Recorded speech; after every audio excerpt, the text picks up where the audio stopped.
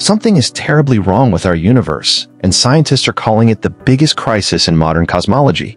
The universe is expanding faster than it should be, significantly faster than our best theories predict, and physicists have no idea why. This phenomenon, known as the Hubble Tension, shows that when we measure the universe's expansion rate using nearby supernovae, we get a completely different answer than when we calculate it from the ancient cosmic microwave background radiation left over from the Big Bang.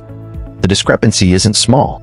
It's growing larger with every precise measurement we take, suggesting that either our fundamental understanding of physics is incomplete, or there's mysterious dark energy accelerating cosmic expansion in ways we never anticipated.